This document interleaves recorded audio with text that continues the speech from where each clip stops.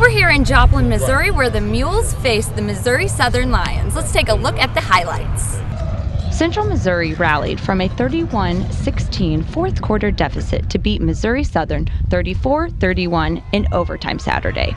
Just minutes into the first quarter, the Lions scored a touchdown, claiming an early lead.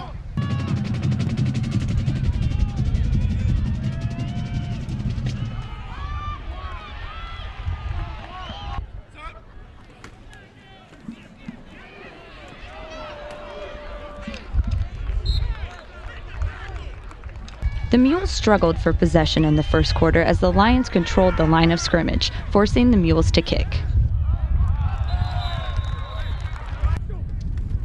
The Lions extend their lead late in the first quarter as Jerez Forshu runs in the end zone with ease. With a minute left in the first quarter, the Mules battle to get back in the game. Levance Taylor makes a big play, outrunning the Lion defense for a 62-yard touchdown drive.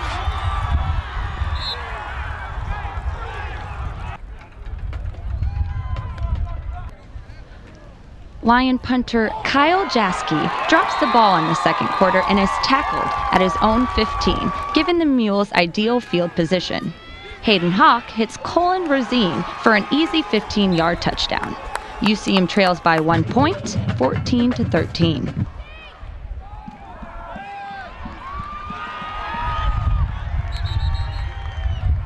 The Lions travel 50 yards in their next possession and end it with a 39-yard field goal by Brock Renken. The Mules regain the ball, but fall short when Hawk's pass was intercepted on 2nd and 13. Missouri Southern marches right down the field and gets a touchdown out of it.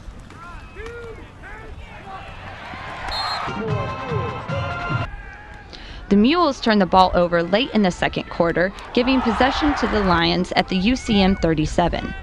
The Mule defense held the Lions to a 52-yard field goal attempt that was no good.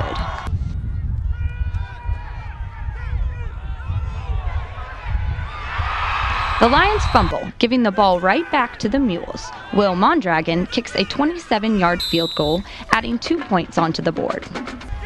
Missouri Southern added to their lead with a touchdown late in the third quarter.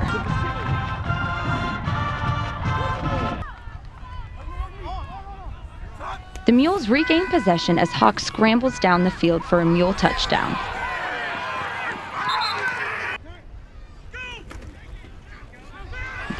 Fugate ran in for a 2-point conversion, cutting the deficit to 7 points.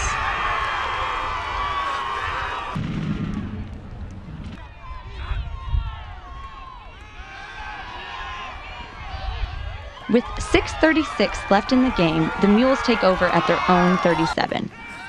Hawk hits Kyle Eccles for a touchdown to tie up the game, forcing the teams into overtime.